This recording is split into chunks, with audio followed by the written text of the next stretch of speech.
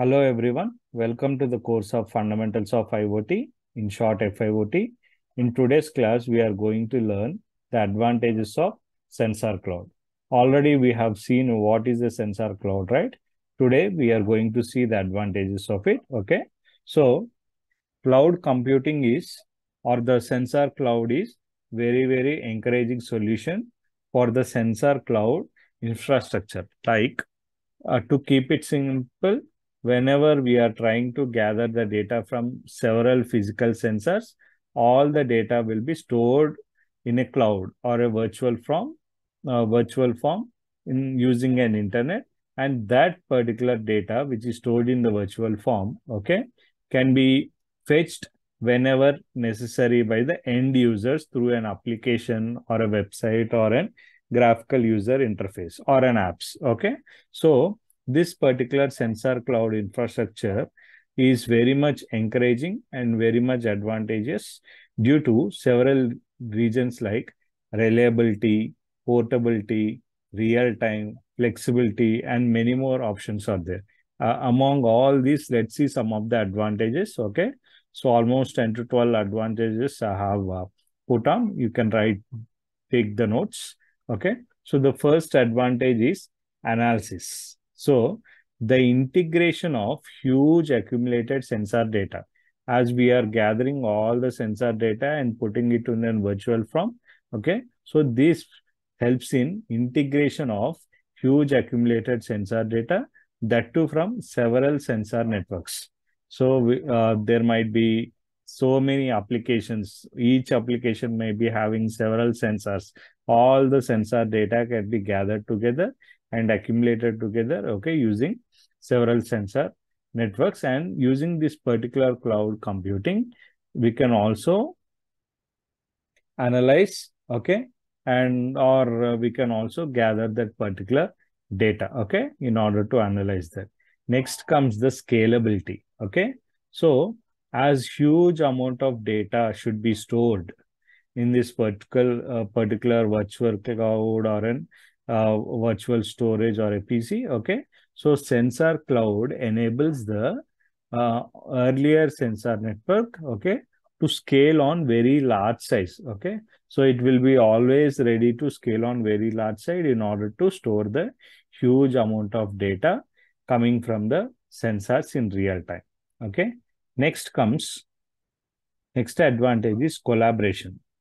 So this particular sensor data, which is already stored in the SensorCloud, okay, this data can be shared in different groups of consumers, okay.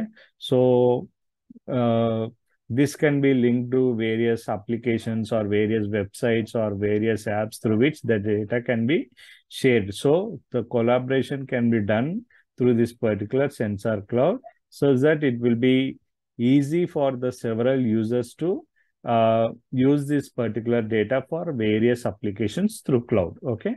Next comes visualizations.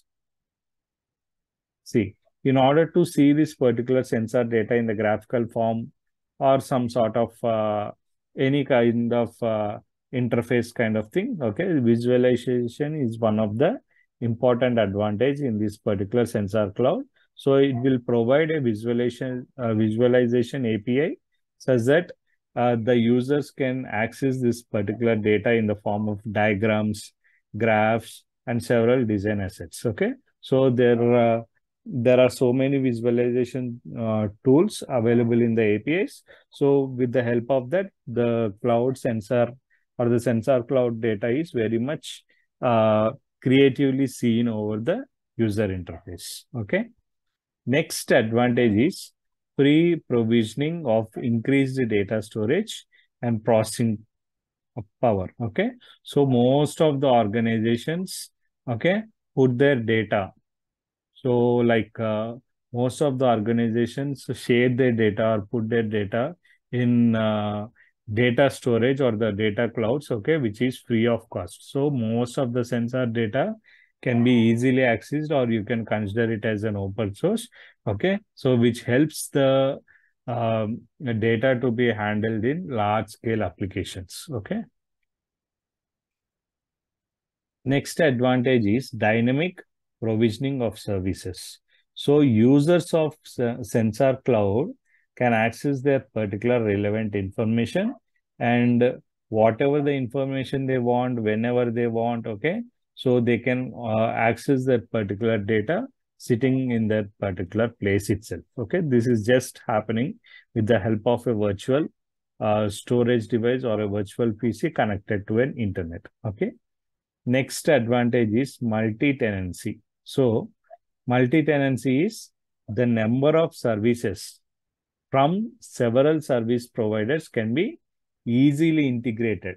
So more number of services from different service providers can be easily integrated to this particular SensorCloud with the help of internet. Okay. So based on the user demands, okay, several services or more number of services can be provided at a time, and users can easily access that particular data from anywhere of the world, okay, or throughout the world. Next advantage is automation. So this automation is one of the important and vital role, okay, nowadays with respect to the SensorCloud computing services, okay. So this particular automation of services improved the delivery of time, okay, very much. So automation is always in any technology, automation or the automated process is very much helpful in any kind of process. Similarly, in this particular cloud computing also, or the SensorCloud mode also, automation plays a vital role. Next advantage is flexibility. So SensorCloud provides more flexibility to the users.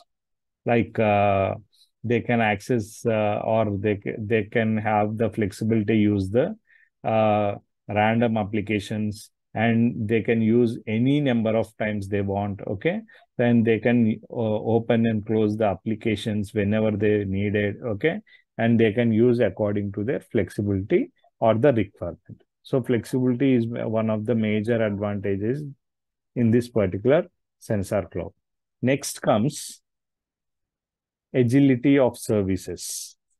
So SensorCloud provides agile services, okay? So the users can be the user can have a provision to access expensive technologies also within less cost, okay? So services what they are provided through cloud or the SensorCloud will be very, very favorable and less in cost, so that more number of users can also be use this particular technology. So not only that, high speed processing data can also be provided within less cost or within the budget.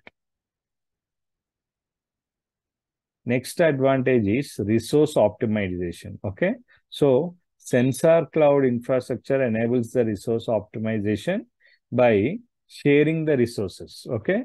So whenever the users are using some several kind of applications, n number of resources can be used for n number of applications, okay? So every time the cloud enables every time the user enables the particular cloud service, okay, so those services will be allotted within very, very less cost, and that too they can access those particular resources for n number of times within that same cost itself, okay. So it is the resource optimization is very well maintained in this particular SensorCloud infrastructure, okay.